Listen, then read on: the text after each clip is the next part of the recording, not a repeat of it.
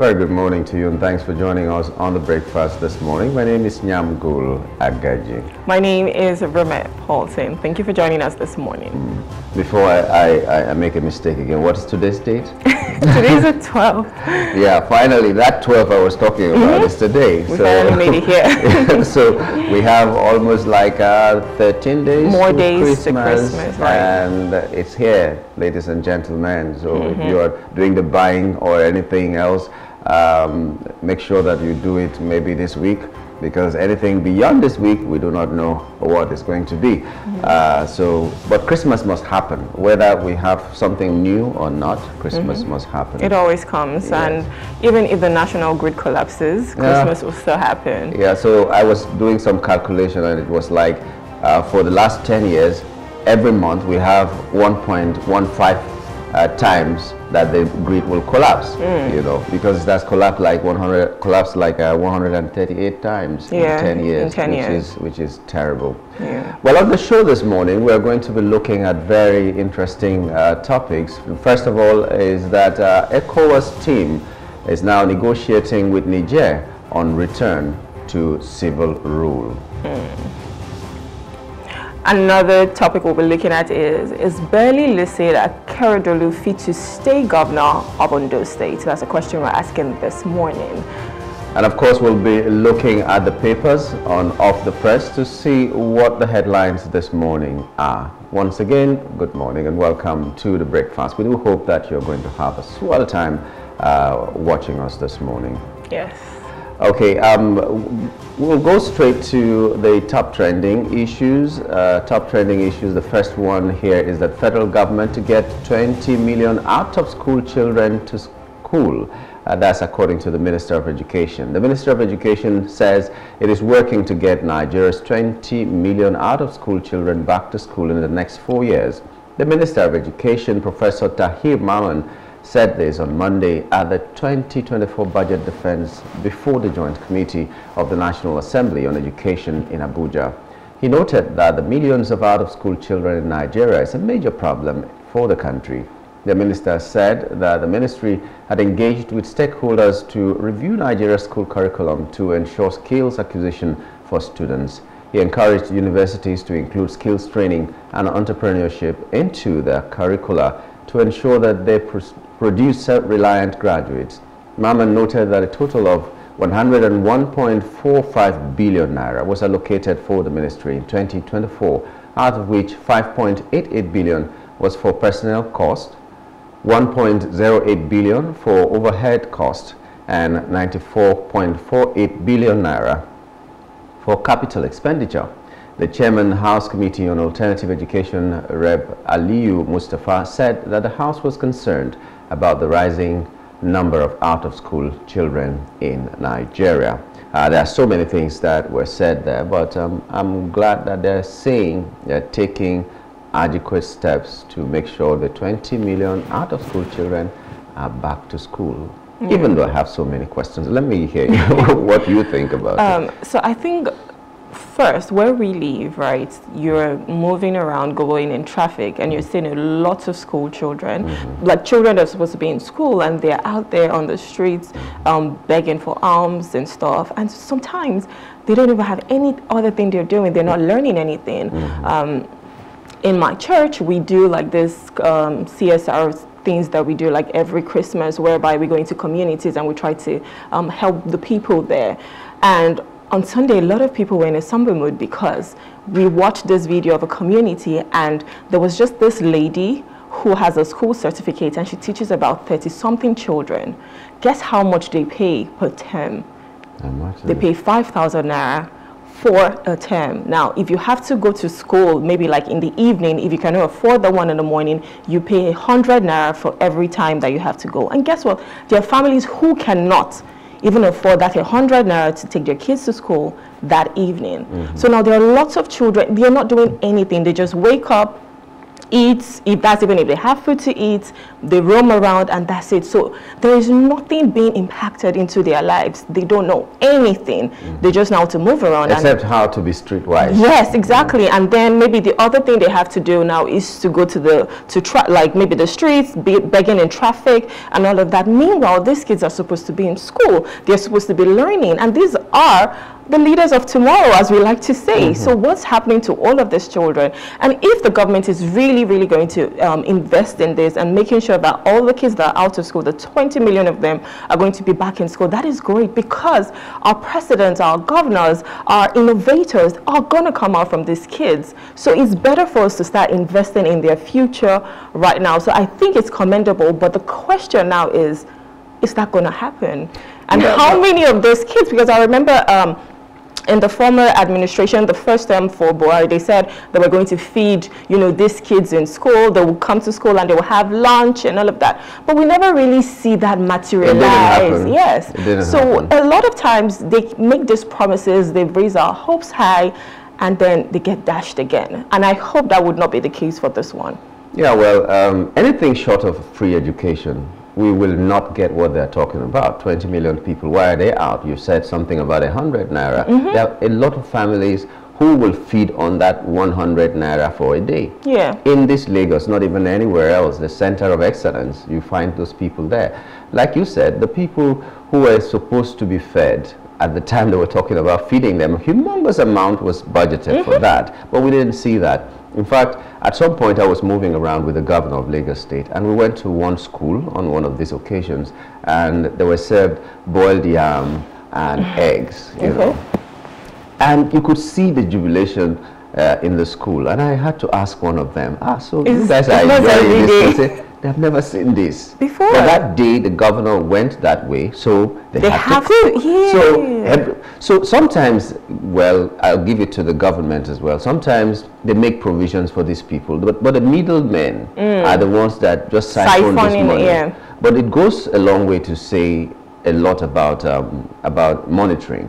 No matter what you do, if there's no mechanism to monitor whatever you're doing, then you might just fail. It's futile. Yes. Okay, we're talking about agriculture, people returning to agriculture. We don't have, there were these agents that used to come to villages and everywhere to teach people how to do this thing. Agricultural extension officers, we don't have them anymore. They monitor how people plant their crops, then teach them the new methods to be used. Now that we have technology, maybe they could have been the ones to be teaching these people. Yes. They're no longer there. There are no longer people who go to schools to monitor what the teachers are doing and how the students are faring and all that. Even the curriculum, how many people are really monitoring that? Yeah, but I like the fact that they said they need to change the curriculum to involve something like skills acquisition and all that. If they can do that, it will be very, very good. But if we read down that story, there was another point they made, that nowadays schools are producing unemployable people. Now, well, yes, you could say that, but who among them, I mean the people who are advanced in age now, had the talent or the skill when they were being employed for the first time? True. Most times they employ you, teach you on the job, and you become very good. Yes. Now they want you to be 25 years and you have 10 years of experience. How? I always wondered that. I'm like, how am I supposed to have all of these experiences if you've never given me a shot to even learn in the first place? And I understand the fact that they're saying, okay, they need to change the curriculum to ensure that we have like these skills and acquisitions.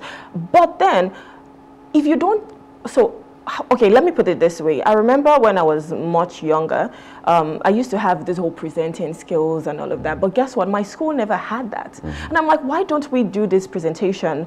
If you go to other schools, maybe in the US, you see them, they have like their science project.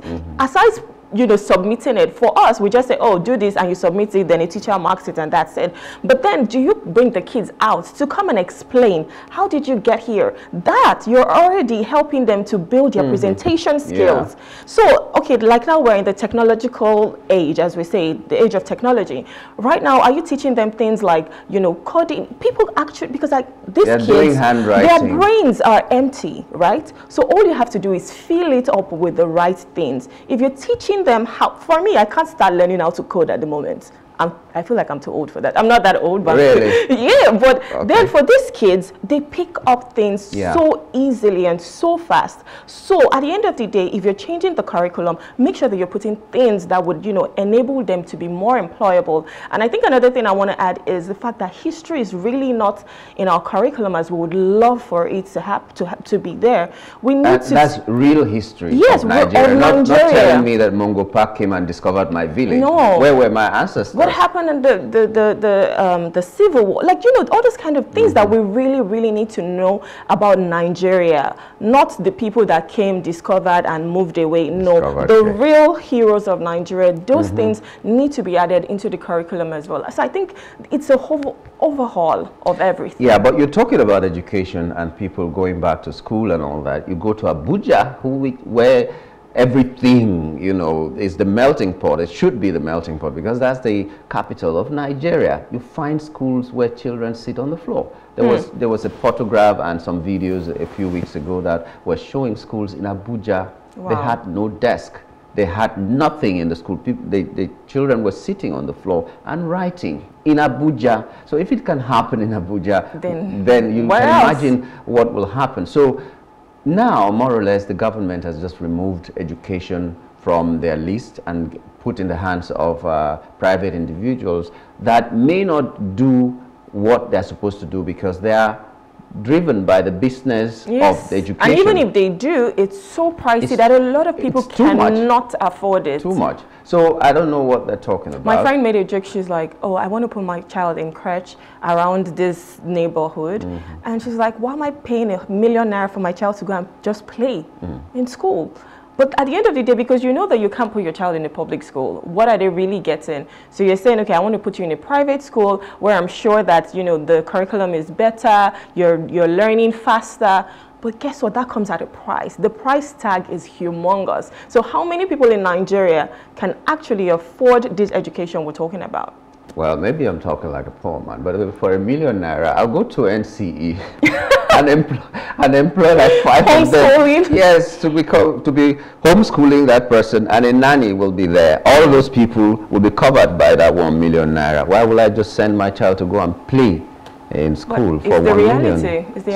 But you find out that if you don't do that, you don't have a good alternative. You go into a primary school, a government primary school now, one class is holding like 120 pupils and one teacher that has not been paid or is being paid a paltry sum.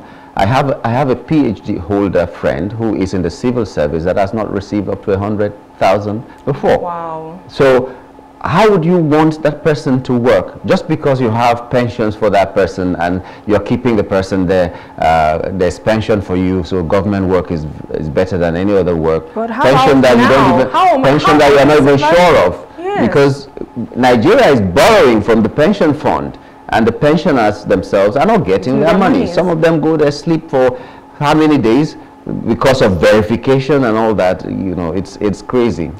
Well, if the government really does this and they do it well, because whatever is what doing well. So as long as they can do this and we're sure and they do it well, that would be commendable. And I think that would be a step in the right direction. Well, 94 billion naira is what has been voted for whatever you're thinking about, because they removed the personnel cost, they removed any other expenditure. What was left for capital expenditure, as they call it, is 94 billion naira. It's not dollars, and it's still not the percentage of the budget, the annual budget, as recommended by the United Nations. So I don't know what we're talking about. But this thing is possible. The Southwest did it at the time of Awolowo.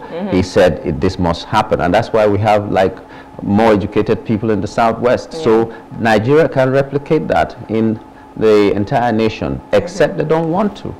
Well, let's just hope that they do. Anyways, moving on to another story. Nigeria has been thrown into darkness as national grid collapses again. Nigeria's electricity grid has once again thrown the country into darkness as the government-operated system went down Monday afternoon. The system collapsed at about 1 p.m., cutting down electricity from 4,032.80 megawatts at about 12 p.m. to 43 megawatts at 1 p.m. and a meager 303 megawatts at about 5 p.m. Most discos confirm that their feeders are out, even as over 22 electricity plants on the grid were all reading 0 megawatts as of 5 p.m. going by the data available on the transmission company of Nigeria's system network. The national grid, one of the most embarrassing entities of the power sector, has failed many times this year alone, even as the grid has collapsed for about 138 times in the last 1 decade. Just recently, TCN had rolled out the drums over a misleading celebration of 400 days of no system collapse. About 2 months ago, the grid system in a double jeopardy collapsed at about 12:40 a.m., only to go down again at 6:40 a.m., 6 hours interval. Data on the grid collapse showed that in 2013, the country recorded 24 power system collapses. The collapse incident stood at 13 in 2014. In 2015, the grid collapsed at about 10 times. In 2016, it rose to 28, while 21 cases were recorded in 2017. Grid collapse cases in 2018, 2019, 2020, and 2021 were 13, 11, 4, and 4 respectively. It collapsed about 10 times between 2022 and this year. A check-in as of 1 p.m. on Monday on Ibom Power was left on the grid with 43 megawatts. Only Azura was on the grid at 5 p.m. with 303 megawatts. A number of distribution companies, Discos, confirmed to us that the grid went down at about 1 p.m. yesterday. So yes. Yeah, I don't know. So when I got home yesterday, I was like, at about 6 p.m. there was still no light. And yeah, like, there was a flash. There was a flash while we were at work. You know, yeah. It was flash and then it went back maybe 3 minutes or so. Yeah. I was told when I got home, and I don't know. It's really embarrassing, like they said, one of the most embarrassing things. We supply power to some other countries, neighboring countries. Some countries that are celebrating years of interrupted power supply. We are having 400 days and celebrating. I don't know how they want the international. Of which that's not even true, because I don't even think you go 400 days and you celebrate. And I am sure that, you know, there were times that it's not uninterrupted. They're just saying that the grid did not collapse in that 400 days. You're so it's not uninterrupted power supply, because in the last 400 days or in the last 1 year, there are so many times that I've had to, you know, move over to an alternative power source, which is, you know, your diesel generators. And that right now is so expensive. And then I just ask myself, are we serious? Are we playing in this country, as we like to say? Because we have so much sunlight. Why are we not exploring that? Now we're talking about global warming. Who knows whether our River Niger will dry up, God forbid anyway. But what if it happens? Even if it doesn't happen, why do we have to rely solely on hydro-powered electricity and not consider the solar energy that we have in abundance? You know, you can't even step out of the And we're going house. to COP28, so if we're going there, that means we should be looking at all of these alternatives that we can bring to the nation. I don't know whether our leaders are, well, there are so many words coming that I should not Everyone say. is thinking about oil, Yeah. so I think our leaders are more fixated on oil, so they never really, you know, move out of the box to other things that we might need. But they know these things, and they're not doing them. You go over to the America, they go to the UK, they go to every other country that they go to, they're exploring solar energy. I think it's a scale of preference type of thing. So in the scale of preference, that's probably not on the top. Like that doesn't make the list. What should be? Because our economy is the way it is because of the power that we have. If we had better power, steady power, and cheap power, we would have progressed more than this. Exactly. Definitely. Because a lot of companies, you know, rely on this. Even the lady downstairs, the person who's selling in a kiosk, she also relies on power to be able to chill her drinks, because we live in a very hot environment. The weather is so hot and humid. So the lady needs, you know, power to be able to chill her drinks for you to be able to buy them and be satisfied. The barber needs electricity. You know, to the cut hairdresser needs electricity. Everyone needs electricity. So imagine if they're spending so much on petrol or diesel, that obviously increases the costs of, you know, whatever service they're going to render to you. So therefore, they're not even going to make as much money for the nation for revenue. Let me ask you a personal question. How much do you spend on diesel per month? So last month I spent 170,000, and I live in a very small I wouldn't say matchbox, but a very small and cute apartment. Yes, 107,000 on diesel in diesel. a country that has national power, whatever it is. And we supply to some neighboring countries too. Okay, 170. It's sad. There are people who will be looking at you like, oh, that's like 5 months' salary for me. Because truly, there are people who are earning 15,000, 20,000, and maybe if you are earning 50, honestly, this previous month, I even told my neighbors, I'm like, I'm not sure I want to do this, because it started from 80,000, then it went to 100, 120, 150 last month, and this month was 170, and I'm like, where are we going to? At some point, we'll get to a place where we have to start paying 200, 250. How much am I making? That I'm spending so much money on just power alone, and that's even an alternative power. We're not talking about what I'm paying to, the power holding company as well. And then I have to pay my rent, I have to feed, I have to fuel my car. There's a lot. Nigerians were, well done, Nigerians. We are going through a lot. Lord will help us. You'll move to Mowi, or you at this point. Or you move to. I might move to my father's house in Ikorodu at this point. But you see, that's the reason a lot of people go through the kind of stress they go through. People come from Ogun State, all the way to come and work in Lagos State and pay tax in Lagos State. And Lagos State is just comfortable. After all, they're still coming here. They need Lagos to survive. But what are you doing to make sure that these people are comfortable enough? Now, we have gone to COP28, we have gone to other places and told the world that we are going to produce, or we are going to supply 100 electric buses. We are going to, and that is 100 buses. Even Lagos BRT is more than 100. Well, no, maybe they want to start with this, since it's just electric buses. So if you're looking at electricity powering these buses, they're like, okay, let's start small and then let's see how we go. Sorry, I always have to make a case. Let me not even say what I intended to say, but this final one is just a very fast one. LASTMA sacks 5 officials for corruption and other offenses. The Lagos State Traffic Management Authority has terminated the appointment of 5 of its officials for corruption and other offenses. In a statement on Monday by LASTMA spokesman Adebayo Toafik, the Traffic Management Authority said letters of termination of appointments were released to the officers on December 8, 2023.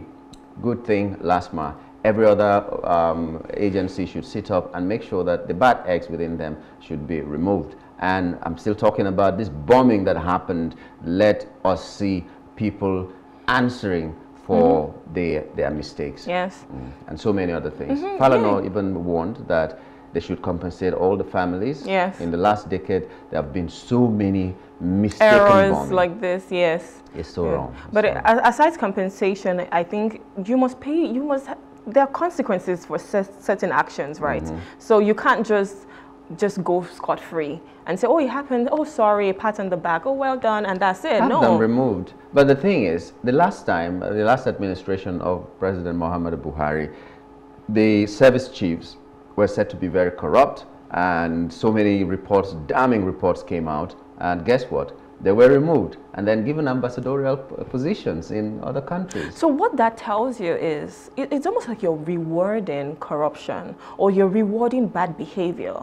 Because if an error like this could happen, right? Maybe for the Kaduna bombing we're talking about, but an error could happen and nothing is being done. That means you're telling the other people, the subordinates, that it's okay. You can do it as well and nothing will happen. And where does it end? So long as you know the right people. Yeah, so it's a cycle. It's a vicious cycle. It just keeps happening. People are corrupt and you're not saying anything about it. You're like, oh, it's fine, we'll sweep it under the carpet. You are rewarding bad behavior and you're letting them know that it is okay to do it and nothing happens to you. So, and I think, if they remove these people, like for the LASTMA officials now, it's a great thing, because that serves as a stern warning to others. Like, if you do this, these are the consequences of these actions. And when that happens, I'm sorry, we have to let you go. And in fact, you'll be disgraced. Your face will be on national TV. Police, are you hearing? Well, the police does it, but the culprits, the greatest culprits we know about this corruption are the policemen. On our roads and everywhere else. Sometimes the police removes these people, but I think they should even do more. I don't know how they do it, except somebody complains about it and the person is lucky for that thread to go viral. They don't act on it. Yes. So sometimes let the PRO or some other people who are high up there go in Mufti and see what their officers do. Exactly. And then when they do that, they can take some actions. And name and shame. yeah. When others see that you might be dealing with a police officer in Mufti because you're doing one or two things, they will sit up and all that. But you know, definitely one day, as we say it now. All right, we'll go on a short break, and when we return, we'll be looking at what the national dailies are saying this morning in Off the Press. Stay with us.